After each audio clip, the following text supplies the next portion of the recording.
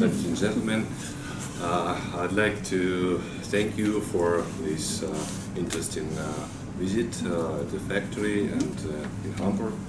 I'd like to say that sorry for my English because it's my first speech, public speech in English. In English? Yeah? No, I can't believe it. I can't believe it. Yeah, but I had one report in Berlin some years ago at the Congress, but my such report first time because it is a little bit analysis of this equipment, and I'm proud to be here because as I understand this small part of hysteroscopy you gave me for testing, and I think for me it was interesting experience. And I'd like to say that I've been starting to use this equipment, this hysteroscopic sheath, after 15th of February this year. And but I first experienced with Olympic hysteroscopy in 1998. It's my first working place when I'm from Samara city, Russia, and I met with Olympic hysteroscopy in 1998, and the first equipment was Olympus hysteroscope. Yeah, I think this was exactly the time when our sheaths came out, so you had all the new equipment then at that time, I think. Yeah. And 20 years ago I was a young gynecologist, and the first procedure was hysteroscopy.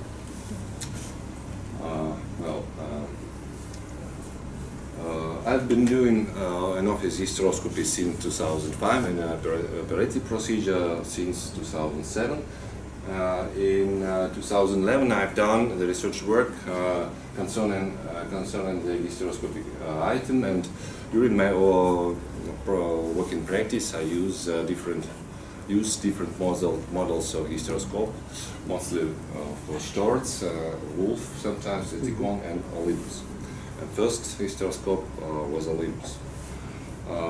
The main features of hysteroscopy: no dilatation, no tenaculum, no speculum, no general anesthesia, and it gives patient high tolerance, no pain, and clear view, which good diagnostic tool.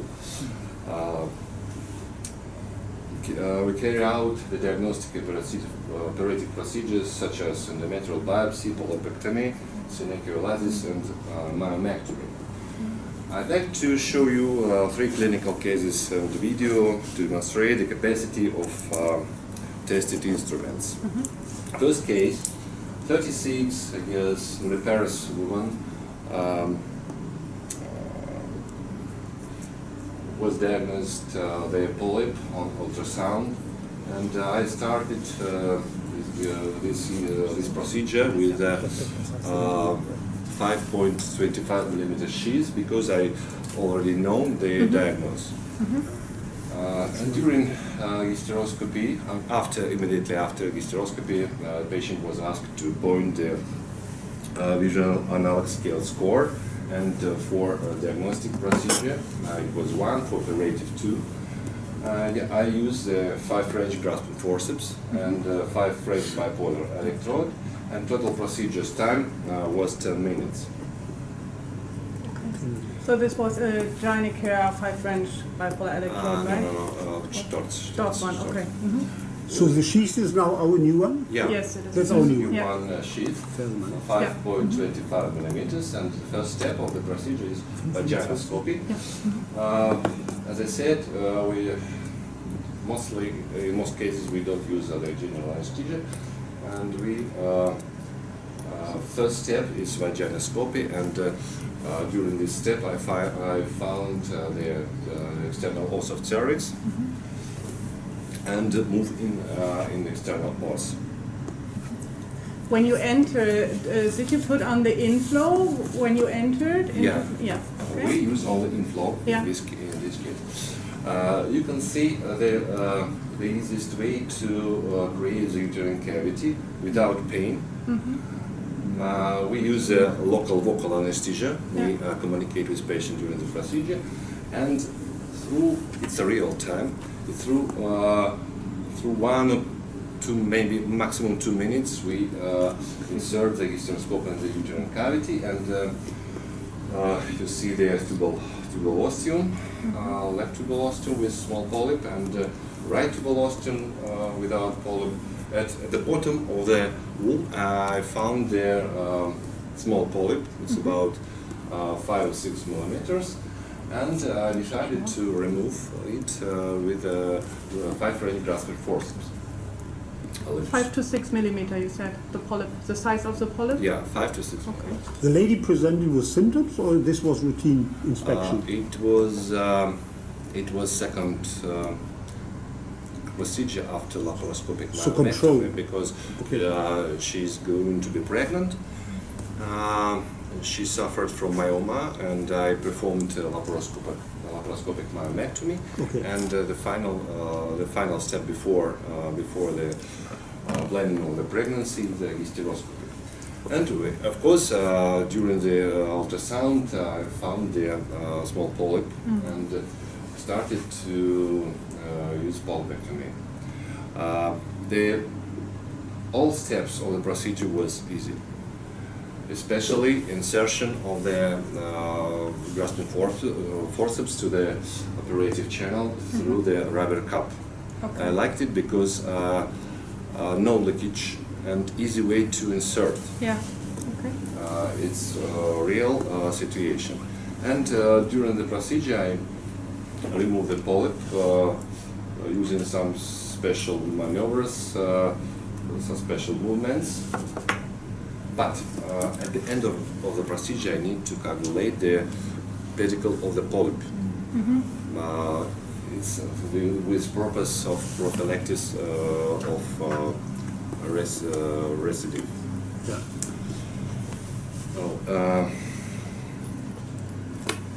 But for seconds, for the last step, I need to use electrode and need to use the sheath 5.5 millimeter because we have some bleed and some particle of mucus and the endometrium after the removal. And for drainage of the uterine cavity, we need to outflow. And I used another sheath, 5.5 millimeters. Case 2, 47 years woman. She had 3 deliveries, and she suffered from abnormal uterine bleeding, and she was diagnosed hyperplasia on ultrasound. And I started with 4 millimeter sheath for diagnostic tool, and then I changed the instruments for the biopsy, changed the sheath, and you can see the steps of the procedure. You can see 4 millimeters sheath, and we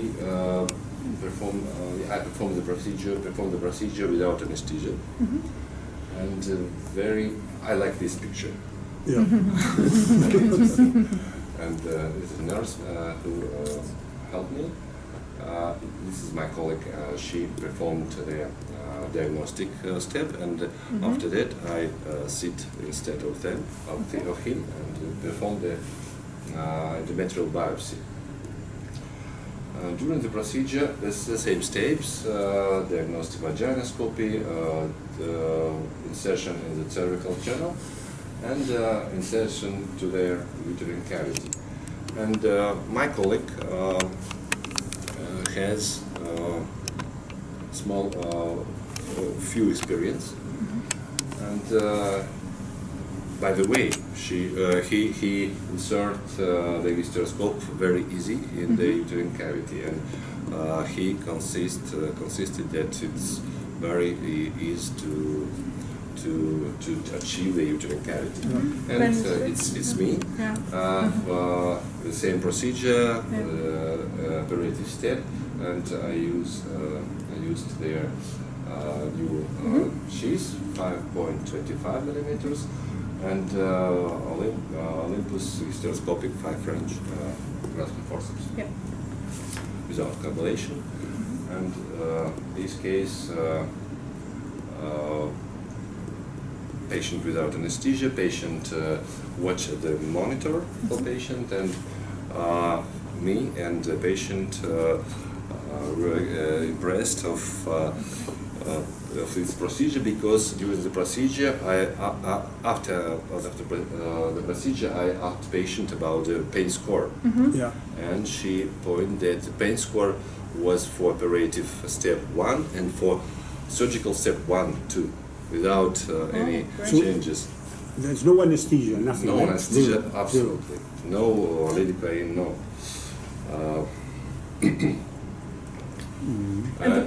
And the previous case where you had the bigger polyp of 5 to 6 millimeter, there was also only the local vocal? Or Local, yeah. Okay. I had, as I said, in 2011 I had research work, my research work, and different items in this work, and I estimated their pain score, and in most cases the pain score was not more 3 points. Okay. Well, that lady, as you said, had 3 deliveries. Yeah? Yeah. If you're a lady without But delivery, the first one was nulliparous, no deliveries, no deliveries. no right? pregnancies. And she also had this low 1 Yeah. score, no? Yeah, and we had different type of patients, no deliveries, 3 deliveries, and this patient nulliparous, postmenopausal. Okay. And in this case, I used intravenous anesthesia because of obliteration of the cervical channel. Sorry, what means zero symmetra? What is that? Mitro, it's like mucus inside the uterine cavity, Okay. because obliteration of the channel, and some mucus stayed at the uterine cavity, and sometimes it produces pain. And many doctors, many gynecologists in Russia send patients to hysteroscopy because they saw the polyps, and it's difficult for us because this kind of pathology with obliteration of the cervical canal is a risk factor for uterine perforation. Yeah. And I started with the smallest sheath, 4 millimeters, and after I'd like to show you. During the inspection of the cervical channel, I saw obliteration at the level of internal os, and I found 3 polyps in the cervical channel. 1, 2 polyp, and this small, 3 polyps.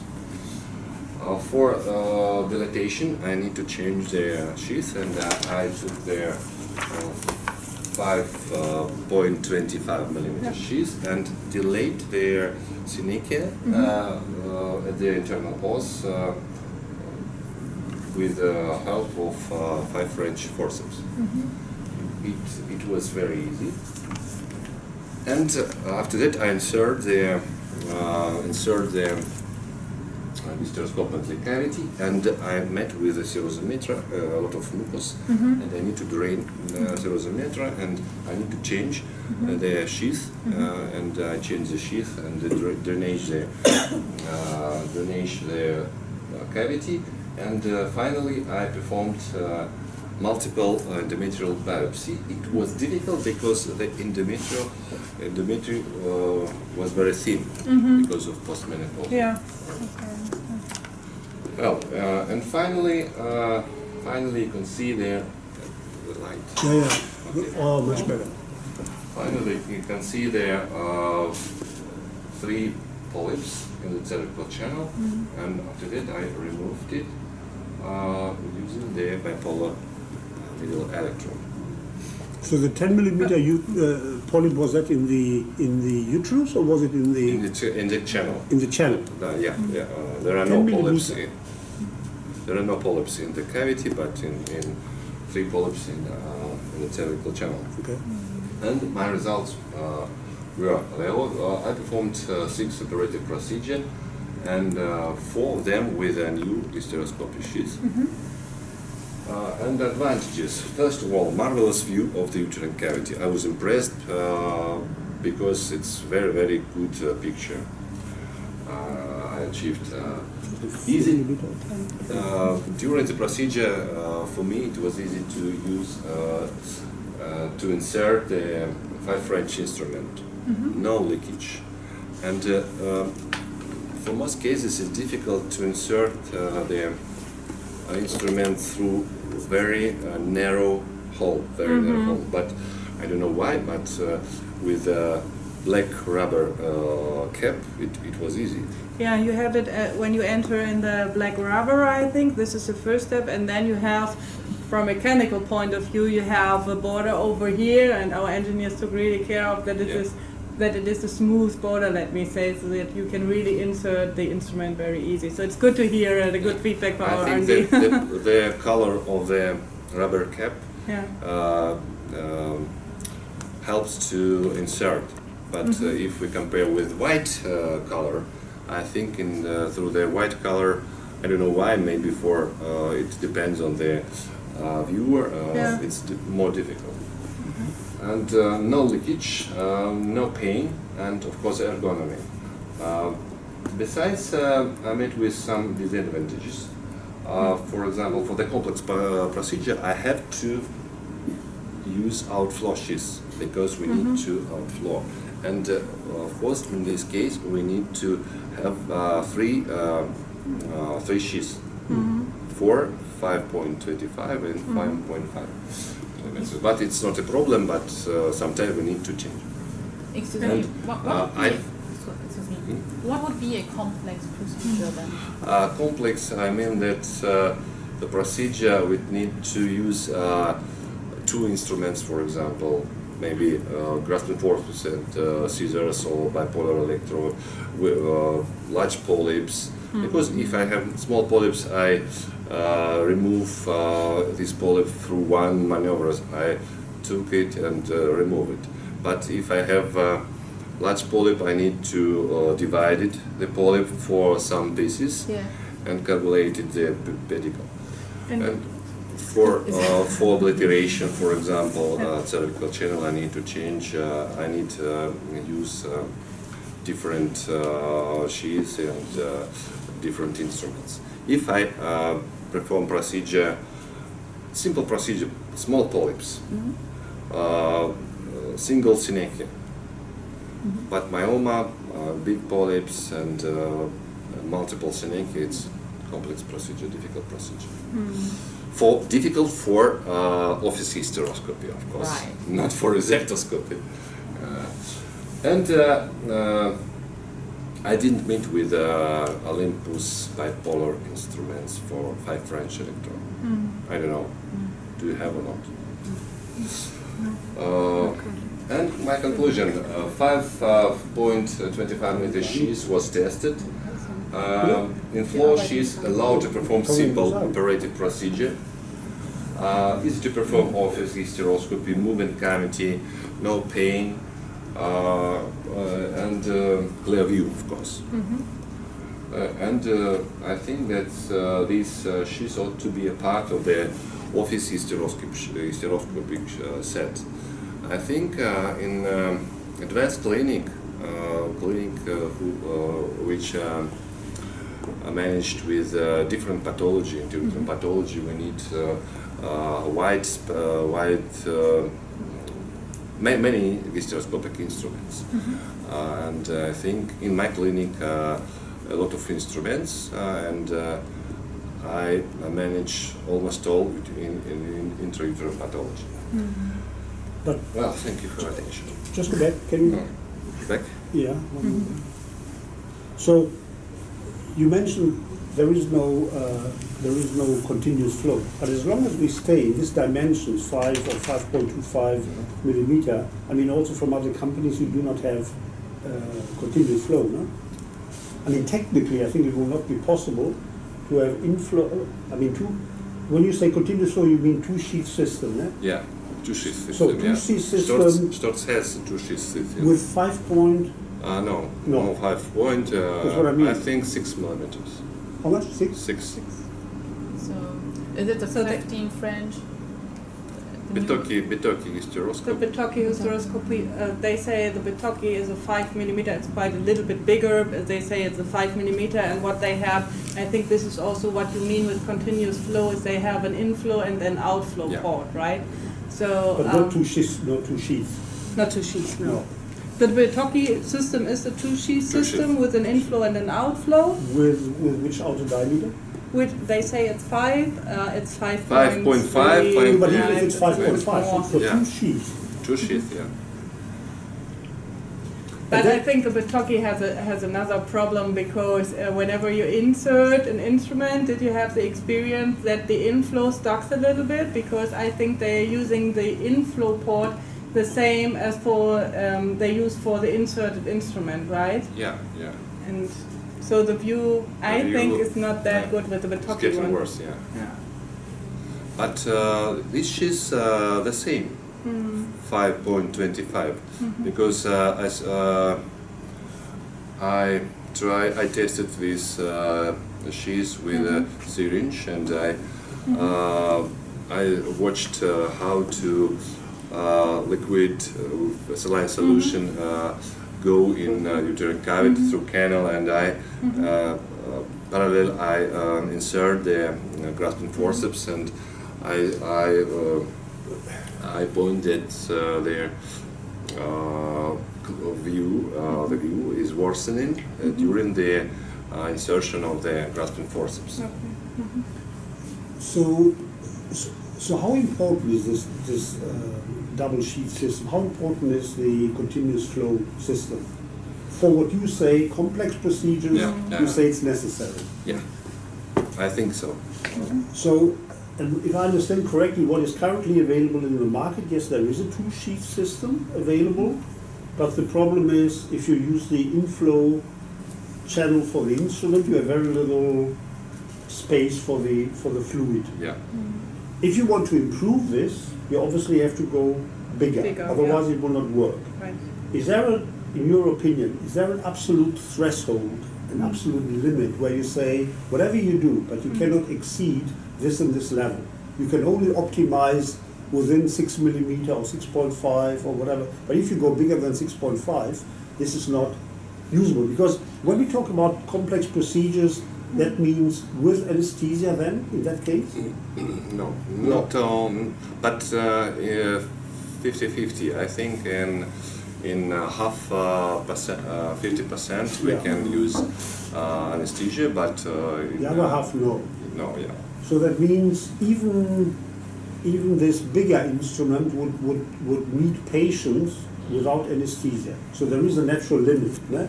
I don't know if we can figure out what this limit is. Is that 6.5, or where do you think is a limit? I think the 6 millimeters is That's a limit. the limit, because I don't know because we need to dilate the theoretical channel in this case, and I think it's painful procedure, painful step. And for 5.5, we sometimes, in most cases, we don't need to dilate by there are dilatations. Yeah. Dilatation. But if you have now the option, because probably we cannot realize both. If you have the option and say, I need a double flow for my complex procedures, but I cannot go beyond a certain threshold. That means maybe the flow will not be very good. But if you have a bigger instrument, you would have to use anesthesia probably for the patient. So would you rather go and give patients anesthesia, or would you say I rather accept a problem with the visibility because of bad flow or whatever? I mean, there is a trade-off. No? We cannot. I don't think we have really looked into this. What is possible within 6 millimeter, but chances are that it will be difficult to have a perfect view, a perfect flow, and still no pain score for the patient. How would you balance it? Would you say, if I have to choose between one of the two, I'd rather take the anesthesia but have a good view for the patient? I'm afraid I don't have an answer on this question, but I think if we need, in this case, in those cases, we when we use the general anesthesia, we can use the resectoscope. Yeah. And That's true, it's yeah. there's advantages of anopheles hysteroscopy not so clear in this case. Yeah. But the purpose for anopheles hysteroscopy to do without anesthesia, without dilatation, without minimum trauma Yeah. of the cervical channel, and I think that's the maximum limit 6 millimeters. But I think that if we can do a procedure with the smallest one, like 5.25, it's okay. And I'd like to say that it's not so. When we insert the instruments in the operative channel, we have a good view, not bad, but a little bit worse that without instrument, but Yeah. but Still okay. manageable. Yeah, Okay. manageable. So from our concept, Osten, when we designed this sheath with this Dr. Fersener, did we intentionally target what is called their simple operative procedures? Yes. We did. Yes, we did. Our intention was to go for the small procedure where we have a very small polyp, for example, have a small outer diameter, because it is difficult, as you said before. We have mechanical limitations, so we want to have a good flow. We want to have a very small, thin instrument. So, and you can't have everything in one single. So what is then our concept for what Andre calls, let's say, more complex procedures? What would So be? we have another sheath. We have the 5.5 millimeter sheath, for example, which has an inflow and an outflow. This is then the continuous flow concept you mentioned before. But one sheath. One sheath, yes. So this would be then our next option, let me say, and then it's getting bigger. Then we are coming to 6.5 millimeter, and then we are coming back to the topic with anesthesia, etc. But the continuous flow is as good as with a double sheath system? From my opinion, yes. Yeah. Yeah, and this is Have you also tried the this as feedback well? we have. Yeah. The 5.5? Yeah, Andre yeah, tried of it? course. Yeah. Yes. I have And I think this is also, sorry, all lines, all sheaths. 5.5. So how did that work for the complex cases? It's okay. Yeah? I like it, but I need to use bipolar instruments or laser, because I have laser, diode laser, and sometimes I perform polypectomy or syneculitis or removing the septum during using the laser. and which size of instruments do you use then? Do you use 5 French or 7 French bipolar instruments? 5. 5, okay. So we will have 5, is it 5 or 5.5? We have a 5.5 with a 5 French working channel. 5 French instruments. Yeah. 5 for the working channel. So you this would be the next option for the more complex cases for you then, right? I think so. It will be helpful. could we provide him this bipolar Yes. electrode? Because you should try this. Yeah. The Of which course, I bipolar want to electrode? try. Yeah. Ich dachte, die neue, die wir entwickeln. Achso, so weit sind wir noch nicht, das kann man noch nicht. Ja, gut, aber Okay, kann man nicht liegen. wann wird die verfügbar sein? 2020. 2020. So this will take more than a year for us to finish the development of this. The bipolar electrode. Aber in der Zwischenzeit, er kann noch die Dings verwenden, gar nicht verwenden. Yes. Und die können ihm noch geben. Da braucht er aber den Generator dafür. Ne? Braucht er den Generator dafür? Da hat das Equipment nicht. Das müssen wir hinterher noch erklären. Ja, okay, good. So, just another question, not really for the procedure, but when we say office hysteroscopy, what is for you office? Is that an outpatient section of a hospital? Or do you have in Russia what we have, for example, in our country, that the patients go to an office, to a real doctor's office? What is office for you? For me, it's my clinic, because I work in.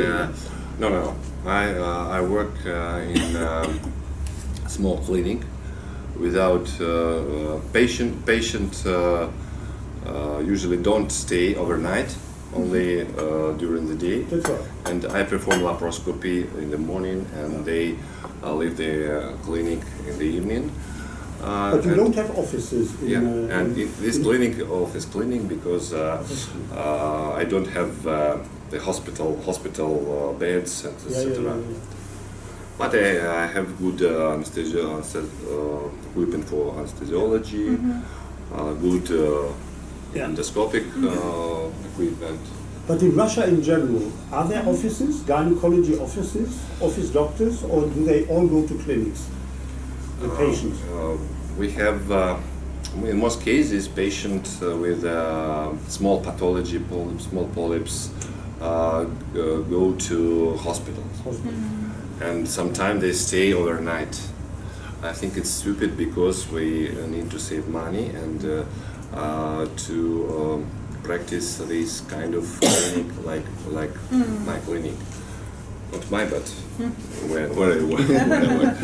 And the office principle and fast track principles. Yeah. Fast track I realized in whole volume because I use minimal invasive technologies. And for office hysteroscopy, patient stayed in clinic only 1 hour for documentation, for procedure, and for recommendation. 1 hour, not more. So when patients come, let's say for general screening, just to regular check, is hysteroscopy in your country the first choice? Or do you do curettage or what is the for progressive doctors like we hysteroscopy, and it's difficult to fight with old knowledge, old school, and of course, my opinion, for the polyps, cervical polyps, it's the same cervicoscopy, not curettage, and for polyps at the uterine cavity, of course, because we need to view control and for prophylactic of recidivs, etc. So this progressive doctors, non-progressive doctors, is that like 50-50 or is it still 80% I conservative think and 20% 80% conservative. So that means the spreading of hysteroscopy in Russia is not yet so wide. Because it's really difference between country and country. I think the situation is changing now, and many clinics have small hysteroscopes. And many hospitals buy the small hysteroscope. They do. Yeah, they do. And I think the situation is changing because we organize some training courses in Kazan, for example, and I propose the Olympus to participate in these courses because it's interesting. Many doctors from different countries all over the from our country arrived, and I give report, lectures, and some training on the pig's bladder. I create such kind of animal model with heart of hands, and I insert in the pig's bladder, and we perform hysterescope and office hysteroscopy, and of course we have clinical part of the teaching. I think sometimes step by step we change the situation, and if 5 years ago 1 from 10 doctors known about office hysteroscopy, now in these days, nowadays, everyone knows about office hysteroscopy. So what is, just one more question. What is about the education of young gynecologists, the graduates? Is that part of the curriculum? To become a gynecologist, do you have to have a teaching in hysteroscopy, or is it optional? It's optional. It's optional. Yeah. Okay.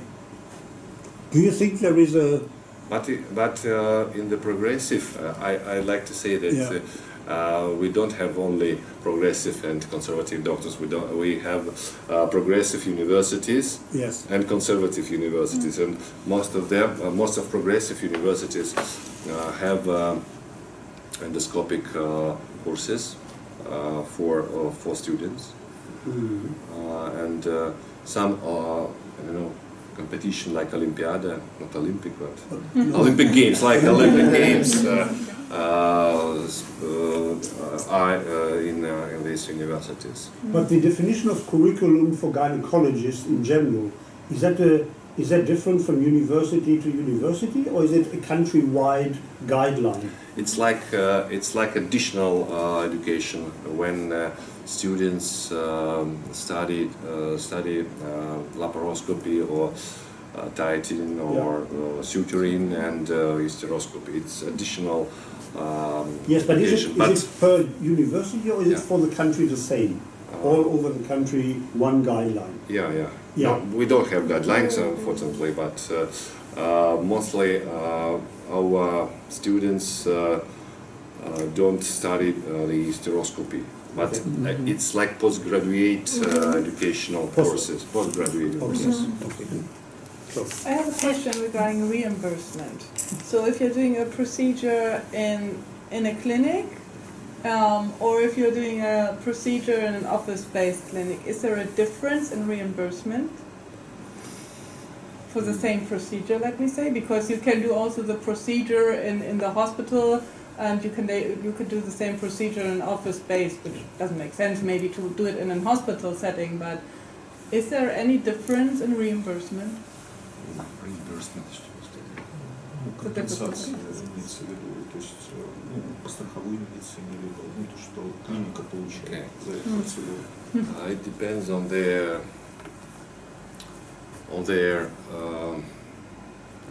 form of substance,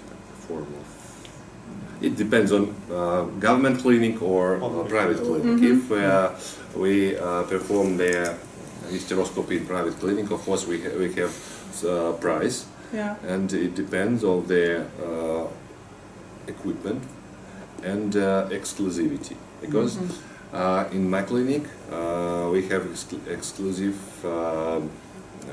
technique of hysteroscopy.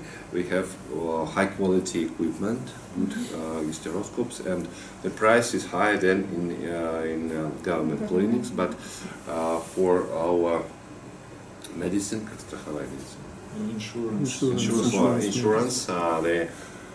the cost of diagnostic hysteroscopy is too small. Okay. But for resectoscopy, it's equivalent. Okay. Equivalent in private and in government medicine. So, if we wanted to drive this, if we would say, we would like to spread hysteroscopy in Russia, what would be our main target group? Is it medical societies, or is it, as you said, individual universities where people are a little bit, as you said, conservative, or what would be who could make the change in opening this market for hysteroscopy compared to the curettage procedures, or what would be a good, because if we say let's do training courses, no problem, we can do training courses, but if the heads of the university says no, we are not interested in, this is not what we think should be done to our patients for whatever reason, then the training has no meaning, right? So thank you for an interesting question, because nowadays the system of education, medical education in Russia is changing right now. Okay. And if last year we have only 1 or 2 years studying postgraduate studying doctors, if doctors want to be gynecologists, now we change, not we, government regulations change the system, and if a doctor wants, after 6 years studying, wants to be gynecologist, she or he needs to study 3-4 года сейчас. 3 years. 3 years. And of course, during these 3 years, the gynecologists have to take modern information, because during the study at the university, we studying their basis, we studying their, I don't know, very simple procedure, very simple traditional procedure, but a postgraduate course, postgraduate education for 3 years will give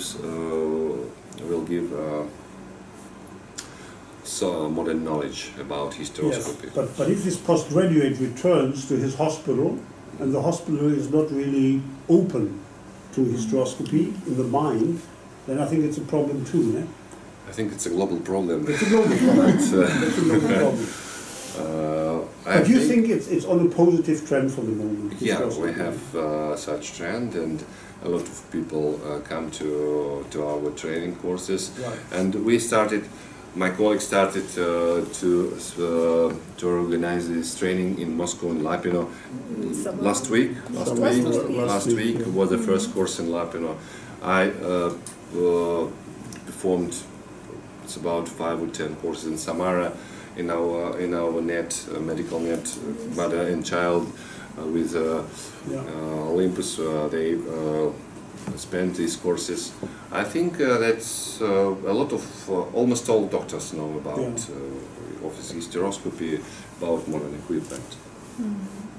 The doctors who do hysteroscopy, are these the same doctors who do laparoscopy, or is there a distinct difference? It depends. For me, I perform hysteroscopy and laparoscopy. Sometimes, if doctors work small clinic, sometimes only hysteroscopy. Yeah, only hysteroscopy.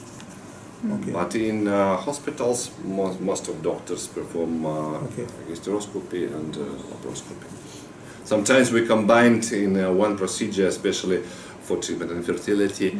And first step I do under general anesthesia. I take small office hysteroscope, perform diagnostic step, and after that I perform laparoscopy, hydrotubation, or chromosarcoscopy, and diagnostic laparoscopy. As we've spoken about the training, what do you think about our competitors? For example, stores. Are they doing more trainings, more local trainings? What did you hear, or what did you attend maybe personally? The stores? Are there more I experts? I think the most of training in Russia concerning gynecology is spent with Storz. But I'd like to say that Olympus was the pioneer of our first training in Russia, as I said, in cadaver course.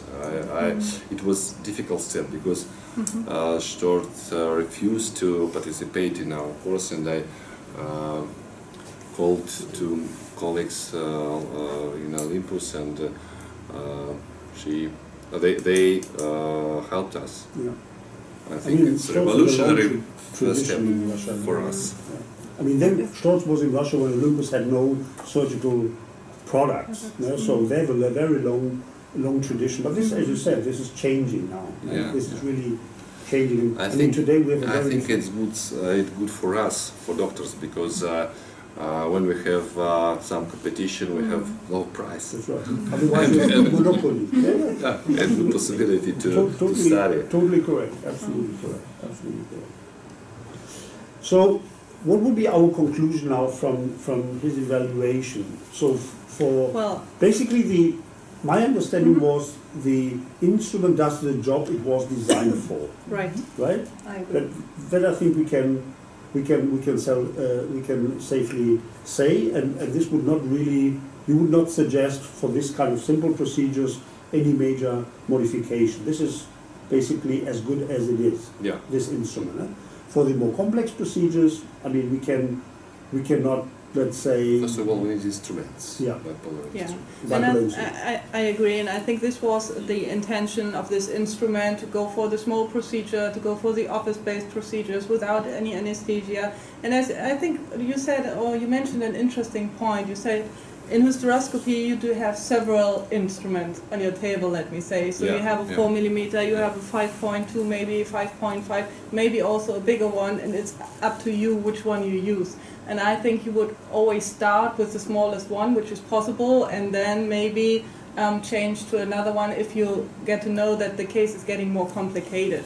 So, from my perspective, it is what you said before. We have an instrument which fulfills what it should fulfill, and yeah, I think it's also the feedback I got from other evaluation until now. So, I'm satisfied to hear what I've heard, let me say. But I was surprised that, as I said, in 1998, my first hysteroscope was an Olympus hysteroscope, and after that I had a long pause without Olympus, You're only right. Storz. You're right. We have our Sometimes it's instrument a for quite a long time, so I think we have 20 years anniversary, something like that right now, and we are a little bit proud that we restarted it again, let me say. But even if our instruments are quite old, I think compared to the competitors, as for example Storz with the Bitoki instrument, they are quite good. Even if they have some newer instruments, let me say, but with our inflow and outflow, and especially with our image quality, we are still very good with these old instruments, let me say. Does not mean that we should not work on on the next instruments and on the future, but I think the equipment we have right now is currently a good one. Yeah, and absolutely. I absolutely agree what you said before. So we have to work on some things. For example, the 5 French electrodes, bipolar electrodes, in combination with also this small sheath. We are working on some things already, but yeah, takes some time. I think that the further experience will help us to understand new maybe problem or challenges, because when I've been working a long time with Storz instruments, and I met with a problem to telescope, especially thin telescope, because we had 5 telescopes in clinics, in clinic, and we met with situation of that telescope were broken, very easy broken, and it was a big problem for us, because from finally we had only 1 telescope, because 4 of them were broken, and I think it's a very important thing. If you don't have telescope, you don't have hysteroscope. Yeah. And I think if I will try and will buy the hysteroscope and it will be works correct, I think it's the most the key point when we perform hysteroscope, because our view is the key point for procedure, for whole procedure. If we have bad view, if we had scratches, or I have video with Storz hysteroscope when it was broken. I performed hysteroscopy because I was invited to clinic for hysteroscopy, and when I arrived here, they gave me a broken hysteroscope, and I need to perform hysteroscopy with a half monitor, because the lens was broken. And I think it's the quality of the instrument is a key point factor for hysteroscopy, and instruments, of course. So maybe just one more issue. I mean, we are an industrial company. We have 2 purposes. The first thing is, when we want to spread hysteroscopy, there are obviously 2 views. One is, of course, every industrial company, they want to sell product, because otherwise you cannot finance your research and all this. That is clear. On the other side, we definitely believe hysteroscope is better than a curettage. So it's also good for the patient. So if our mission is to spread office hysteroscopy more in Russia, I mean, what we could consider is to say, in other countries and in other areas, we have defined something what we call a starter kit. Starter kit means a lot of people have an interest to start with something, but they say the price is very high. That's for me a hurdle. I'm a young doctor, I'm new, I don't have, sufficient resources. I cannot buy the product, so therefore I cannot do the procedure. That means you have the initial hurdle has to be small. And you can say, maybe with the initial starter kit, you are not earning money, but at least you help to make the procedure spreading in the market. Whatever is part of a starter kit, it could be like this, but it could also have the entire kit, including, let's say, the monitor, the light source, the cameras. So this can be discussed.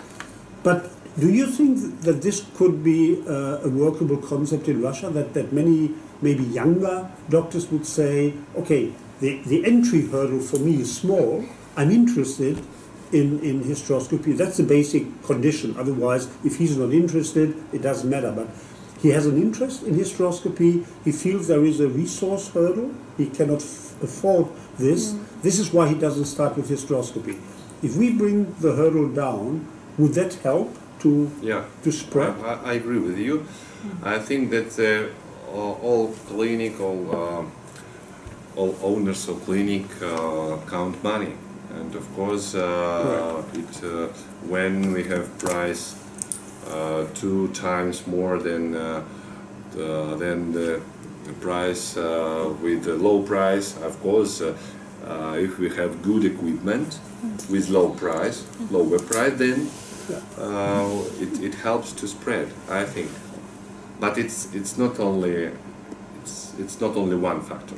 It's not one factor. So, as I said, doctor has to have an interest. We have to offer good training. Otherwise, he cannot use the instrument. It doesn't help if you say that's a good instrument. It's cheap, but I cannot use it. Yeah, I mean there was a gynecologist from Europe. We always call it the Japanese flag. You look inside, and you see the Japanese flag. Everything is red, right? So simply because they don't know how to use the instrument. So you have also to do proper training. Yeah? So absolutely correct. It's not one factor. Yeah? But I mean, when you start to enter a market, you have to think about how to remove the entry hurdle, and maybe price is a hurdle, yeah? for many doctors. I think that different factors influenced on it, and of course the cost is the most influenced factor. And I think that different type of payment for clinic, because most of the clinic don't have some money for buy high expensive equipment, and if we propose some equivalents, some variants of payment, for example. In Russia, a lot of IVF cycles nowadays free for patient, because government pay like insurance. And when clinic take money after IVF cycles, we have some restrictions how to spend money. And the main part of this money we can pay, I don't know how to say, leasing. When we rent equipment. Yeah, I think it's good idea for spreading the equipment in Russia, because we have some special features I don't know how in Europe and the United States, but in Russia we have. Is that something you do in OMC, leasing? No, well, No, it's for public hospital. It's so difficult procedure Yeah. to make a contract with leasing because But it's for private, for private we develop this is of the leasing program, and we had a conversation with a company who will give a leasing. Yeah. But I think it will be the next step of development of the private sector, because now it's only the first step on this way. yes, it's beginner, big first step. How is roughly private and government in your country? Hospitals? I think that government hospitals Still majority. Okay. 20% Yeah. 20% of private sector. 20%. 20%. 25. So that was the lunch call, no? Yeah, actually everything is prepared. Good. We So can let's continue go. So let's go. discussions. Thank you so much.